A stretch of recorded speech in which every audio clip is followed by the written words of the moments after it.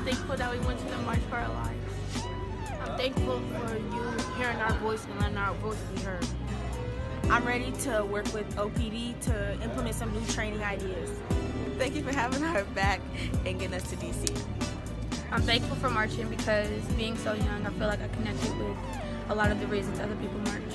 I'm thankful for being able to go to Washington, D.C. where all the politics go down because I'm going to be the future mayor of Oakland, 2022. Thank you so much, Michael Grant and Miss Congresswoman Barbara Lee. I plan on bringing more people to the organization so they can change their minds about guns. I'm thankful for coming to Washington, D.C. and meeting with Congresswoman Barbara Lee. First off, thank you, Congresswoman Barbara Lee. Second off, I'm going to try to, change my peers, minds.